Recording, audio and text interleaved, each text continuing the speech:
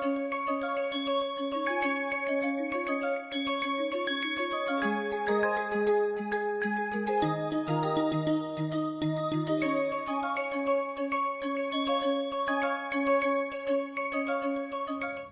everyone. Welcome to Remote Sensing and GIS for Rural Development NPTEL course. This is week 3, lecture 1. In the first slide today, I would like to talk about the introduction to geospatial technologies and importance in rural development. But before that, let's look at both week 1 and week 2 and how they are linked to week 3. This is important because we need to tie the deliverable of each week together and understand the need of remote sensing and GIS. In the previous weeks, we understood the course introduction, flow, and different sectors for rural development. We looked at the different ministries and how overlap exists. And horizontally, we can integrate between ministries for rural development. We also looked at certain issues and concerns. Now, the issues and concerns, while there are multiple, all need not be solved or well studied using geospatial technologies. So this course will handpick those kind of issues and concerns wherein geospatial technologies can come in and provide solutions. Therefore, we looked at remote sensing as a tool majorly for water, crop yield, and rural development. Again, we stress the fact that rural development just doesn't mean that water resources are increased. There is housing, there is schooling, there is infrastructure that needs to also come together, right? And then we went into the introduction of remote sensing and GIS. Very basics, but we did have some introduction. I was also clear that since this course should tie on a GIS and remote sensing introduction, I have given certain courses that students can learn and leverage if they don't have GIS right now. This is a kind of an application of GIS or slightly advanced GIS. So it is better to have both remote sensing and GIS together as an application tool, not as a basic tool. So please brush through the introduction courses for GIS and remote sensing. I have introduced, but if you want in-depth introduction, please go ahead. So in this week 3, we'll be looking at certain tools and remote sensing data, open source data, especially from Indian sources. While there are multiple sources, it is important to acknowledge the Indian sources for Indian agencies and Indian rural development. This is because some products are kept focusing on Indian regions within the Indian database. Then we talk about introduction to remote sensing as open source and for water, because water ties very, very importantly across the sectors. In 2023, the UN Water Congress will focus on this water as the only resource that ties across all the sustainable development goals, all the 16 of them. So it's not we are over emphasizing on water, but that is the reality. And so we will start with remote sensing tools for water. Then we'll also look into some introduction of remote sensing tools for soil and climate. Again, I will stress mostly on open source data. There is plethora of paid data or proprietary data and proprietary software. But because we want every student to come and participate, we need to keep the playing field level, which means all are invited to take this course. They should not be stopped because they don't have access to a proprietary software or a proprietary data set. So everything that we use here is going to be open source. Then after the introduction to the water vertical, we will look into some data on soil and climate. Again, open source data and housed in the Bhuvan network. Following which, I'll give a short introduction to GIS. There will be a detailed lecture series in the week 4. And also a small introduction to QGIS. So of the GIS platforms, we will be discussing more on QGIS as the open source platform for our GIS work. There will be 2 or 3 sessions that we record and show you how to do certain exercises for rural development using GIS. So we will go through those, especially watershed boundaries and land use land cover and DEMs. We need to see how you could quickly do some steps in QGIS and access these data. Again, in my field experience, I have seen many areas and regions where the basics for assessing the rural development were missing. For example, if we talk about the rural livelihoods, crop area, watershed management, the watershed boundary is very important. However, they did not have the exact boundaries with them, for which GIS helps a lot. You can quickly do it if you know the steps. And those are the aspects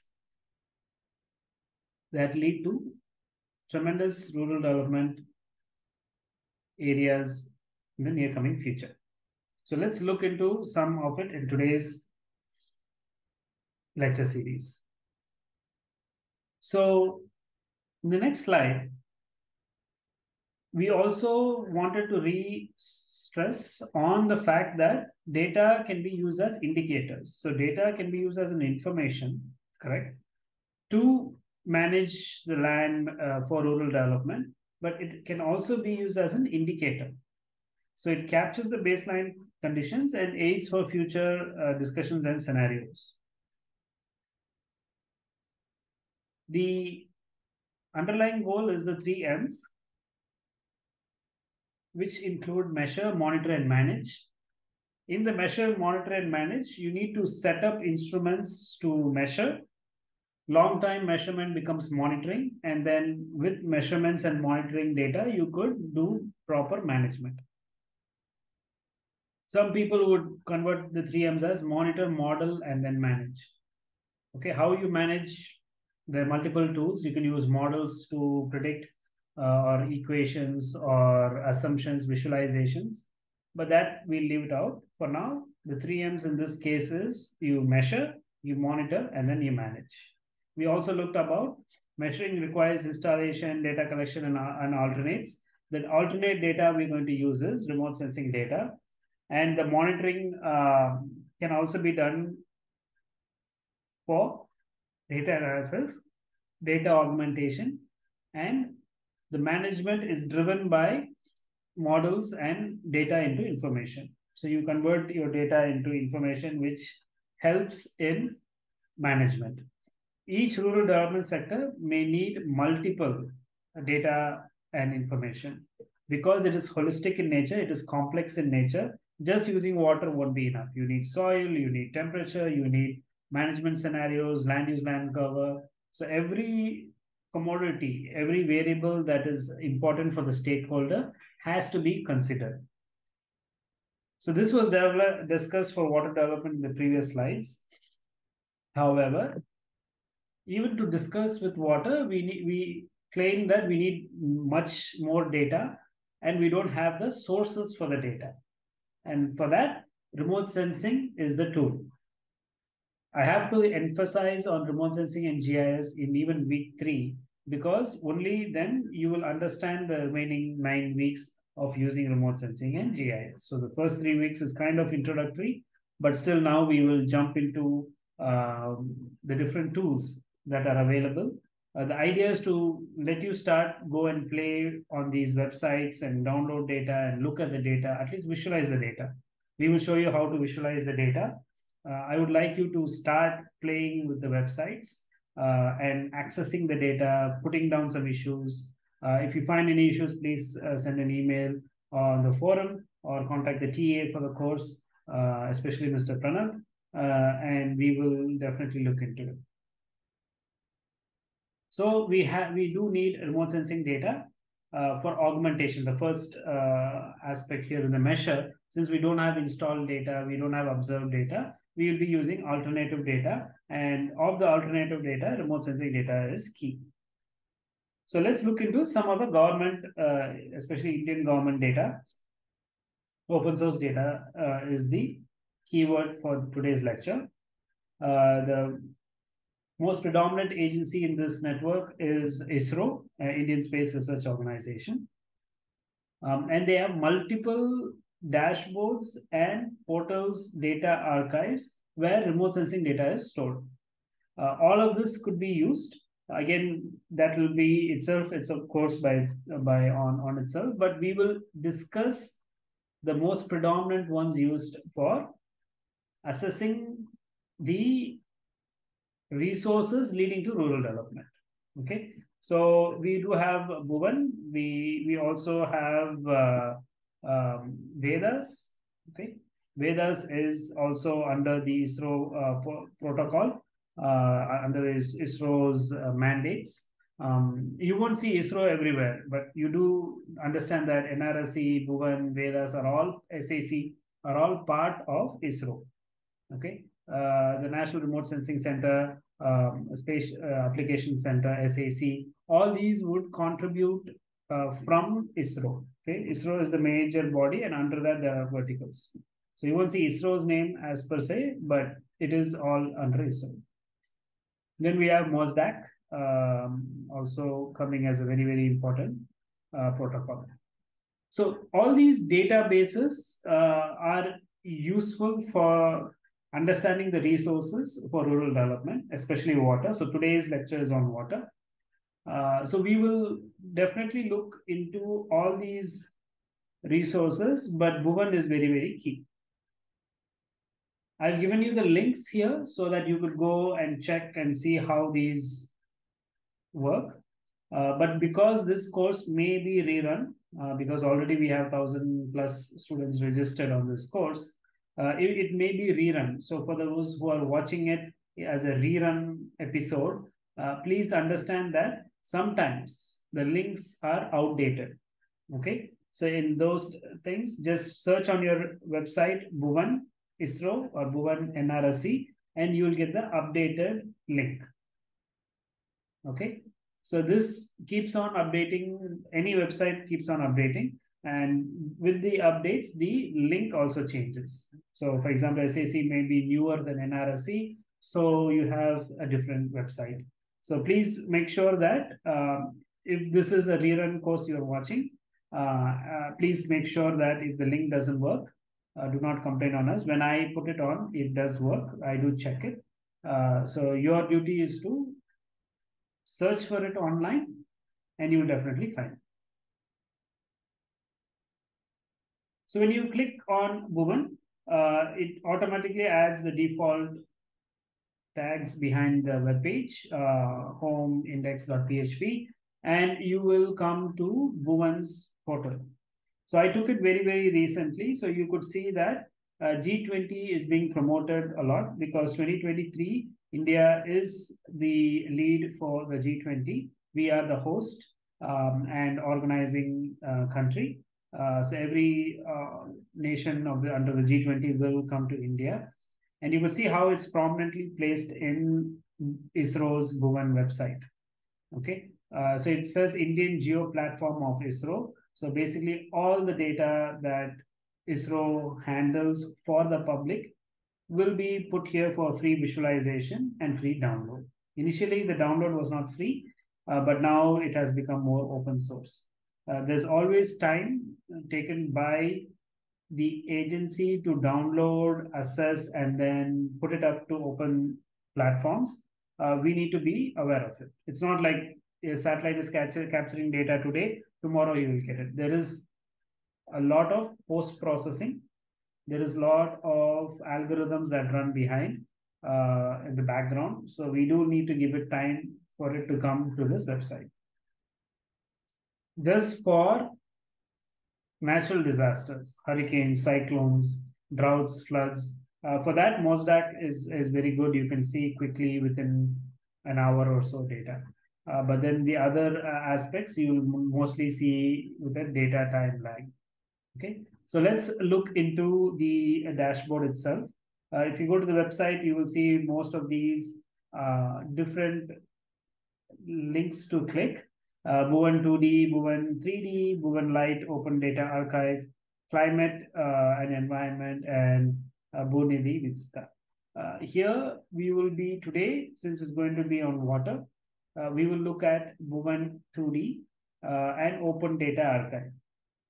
Okay, so both are equally important. The Bhuvan 3D is more fancier.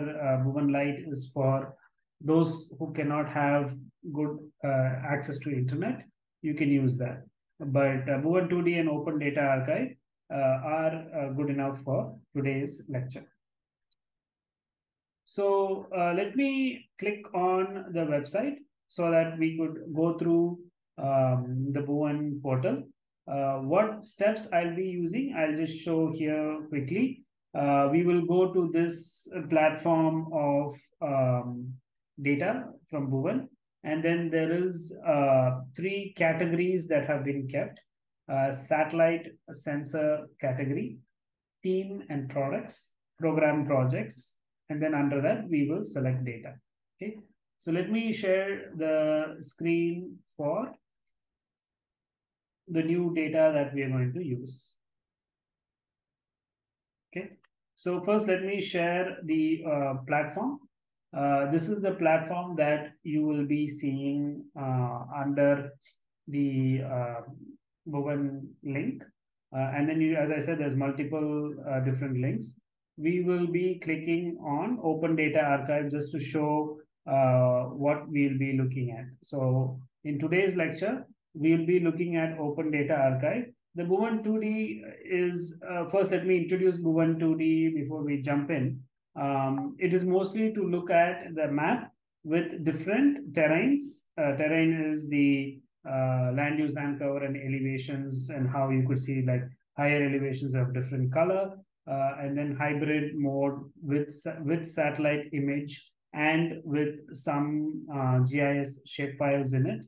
And then there's more where you could see survey data, cadastral maps, hydrological boundaries.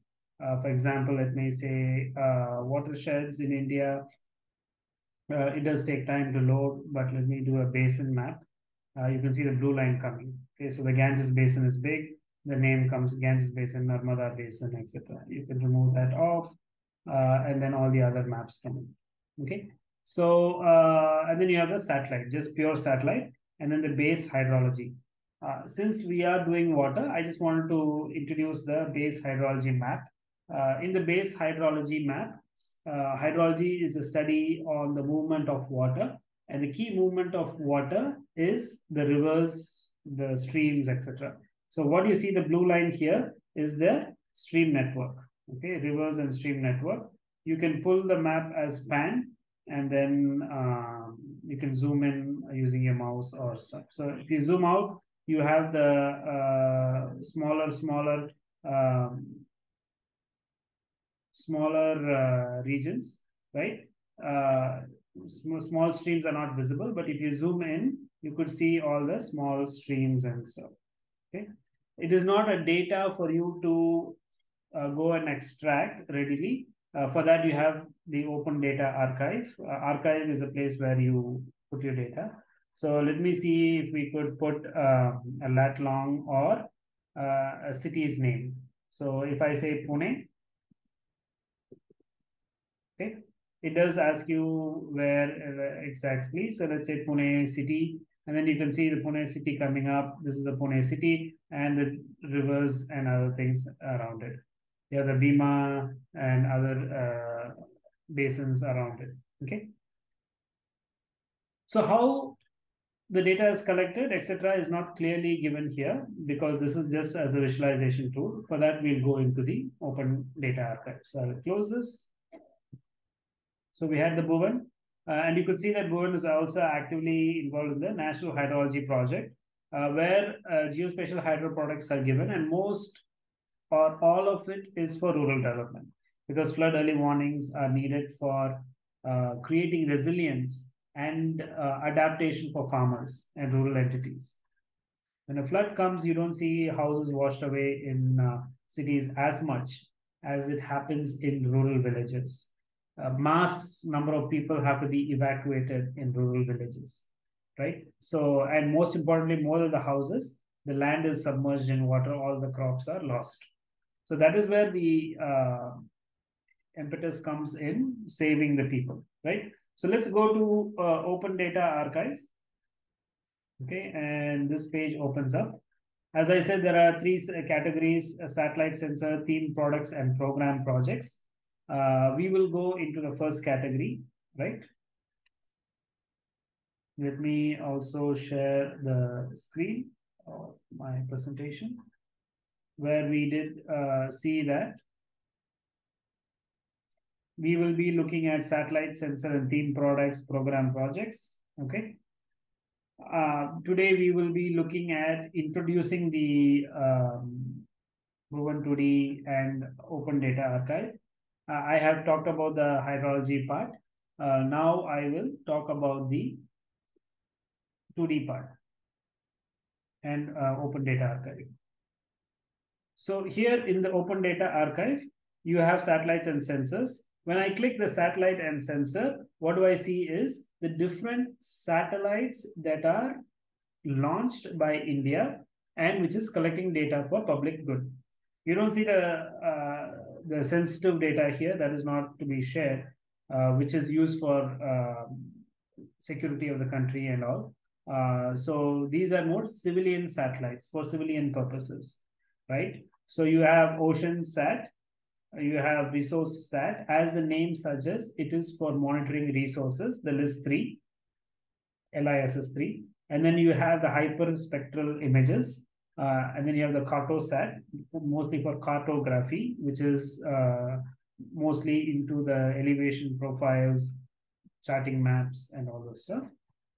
Then you have Resource Sat 2, which is AWIFS. So there are two Resource Sat platforms, 1 and 2, and then LIS, and then AWIFS. And then we have SCATSat, scatterometer. Each satellite carries different sensors. Okay, and based on the sensors, the application varies. So, for example, you have hyperspectral images. Those are mostly used for understanding the crop differences, the land use land cover at a very minute scale, whereas your resource sat and your AWIFS were mostly for land use land cover, those kind of things. Oceans is for mostly oceans. There are thermal cameras to monitor the thermal temperature, the water temperature in the oceans, and also across the water bodies. So if you zoom in, zoom out, these two pointers you see, I hope you can see my pointer. Let me have the pointer spotlight for you. So you could see here. So normally this part is the map part, and whenever you play with the input here, this is expected to change. Okay, so today's lecture, I will go through the dashboard itself. Please see how to understand this dashboard because very, very important before we jump into each product. Okay, so you have the left, right to just move the map. You can also drag and hold, the map will move. Okay, zoom in, zoom out as plus and minus. Okay, and you could, I think maybe because of me sharing, it's not letting me, yeah.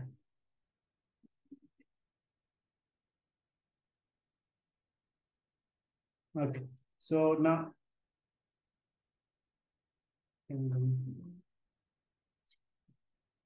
okay, so I've refreshed it. Now you could see it moving. So as I said, sometimes it works or gets stuck. Don't worry about it. Just you could see that if I move my hand and then hold the mouse and then drag it, you can drag. Okay. Here you don't see a place where you could quickly access the data. You will need to log in. Okay. So if you can see here, there is a login option. I am going to use my spotlight again so that you could see. So you could see here there is a login option where you will need to create a username, create a login password, and do it. When you create it, please mention it is for academic, you're a student, those kind of things will be asked because they want to know what you're going to use the data for. Is it for commercial? Is it for public, just for knowledge and research? Or are you a student who's working on a thesis, dissertation, etc.? NGOs also use, so they use it sometimes for free work, or also there are companies that use it for commercial value. So ISRO needs to be careful about how many people are using it for what costs. So that is where you have it. The boundaries are more accurate here. So please use these boundaries for anything that you use for Indian regions. These boundaries are very, very accurate because it is from the government of India. So you could go to your login. I do have a login profile. Next time, the next class, I will start with my login. But today I will not get into that. We will get into this part. Okay. So you have dragged and moved. Now there's Google Store, tools, updates, download list, etc. So you can play with those. So as I said, the satellite and sensor differs. So based on the satellite, you can do. If you want to read about it, let's say resource sat, you just click the resource sat and then the map updates by itself. Each tile is what you buy data. Okay, so that box that you see, the line that you see, that is what you buy data for. Okay, so for example, the grid will come based on your internet speed. So make sure that for me it might come faster, for others may be slower. So just wait, it will come. Okay, so you see the grid box, and that is the bounding box you can have here as your study area to download the data. Okay, so to learn about this, I'm just going to show one satellite. You can learn about others similarly. You can actually click the brochure. The brochure is a very simple for everyone to use booklet which tells you about the sensor. So this is the satellite, okay, and the sensor that has been used. What is the payload, data handling, how to download the data. All these are very, very important. Okay, so you can see the schematic of the satellite itself. What are the specifics of the satellite? Okay, when was it launched? What are the resolutions, 5.8 meters, etc. Remember, we talked about spatial and temporal resolution. So those are the two very, very important factors that are needed. And then how much heavy it is, temperature, battery, everything. Okay. So this is not part of the course, but at least when you use it, you should know what is the satellite and how to get the information regarding the satellite. For example, if a student is using it for their thesis, you could go here and take all the data, the metadata related to the satellite, where they procured the instruments that went into the data dissemination, etc. Okay, that is a brochure. And then there is a handbook, user's handbook, how to use the data. Okay, so that is also available as a different book. So you can go and look at the scope, when it was done, how it is done, what are the different data that comes in, how is the data schematic, everything. Okay, and then the auto rectification process. So some data has issues because of leakages and data sharing, etc. So it is important to understand the errors and what algorithms they use to eradicate those errors. So if you click that, you will get this part. Okay. So how do you eradicate, what type of images, what type of errors that come? All these are given here. Okay, the orbit cycle, inclination of the satellite, number of days, repetitivity 24 days. So which means spatially resolution is at, I think they mentioned at 10 meters, 220 meters, etc. But then most important, the repetitivity is 24, this is the temporal scale. Okay. So here it is, the resolution is also 23.5 meters. So each band also differs spatially because of the camera and where it was built. So here's 23.5 meters is the spatial resolution. I said 20, so it's around 23.5. Whereas your 24 days, once in 24 days, it comes to the same location. So that is the temporal resolution. Okay, so now we have looked at the different technical documents. Now you can do a bounding box. You can select, if you don't know the lat longs of the study area you want, which you can put here. You can also type in, as I did, Pune and Pune or Mumbai. Let me see if it comes up. Okay, Pune doesn't come up, so you can actually put a lat long here, or if you don't know, you can actually select.